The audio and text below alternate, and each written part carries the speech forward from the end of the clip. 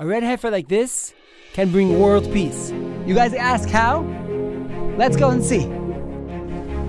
The Bible teaches us that the key of building the third temple, the house of prayer for all the nations, is by purifying ourselves here on Mount Olives.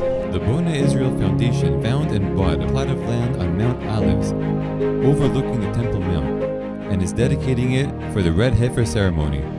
This concept sounds crazy, but the truth is even King Solomon, the wisest man on earth, said there is one thing that he could not explain, and that is the red heifer. This ceremony was only performed 9 times in the past 3,500 years. Can we find this year the 10th and last heifer? We're living in times of redemption. We're living in times where prophecies are becoming a reality. After 2,000 years, the Jewish people have returned to their homeland, and they're now reviving a land that was desolated to a fruitful land, from a place that was primitive to a place that is productive in agriculture and leading in high-tech. As history is being written today, Jerusalem, the capital, is being built in front of our own very eyes, leading us to the next step, the building of the third temple. This year in the Jewish calendar, the year is 5,781, and that is Teheh Shnat Parah Adumah, the acronym of the red heifer year that we're starting to look for. There are 5 things needed to conduct the red heifer ceremony: a priest, the branch of an izov bush, a cedar tree, and a worm called tolat shani.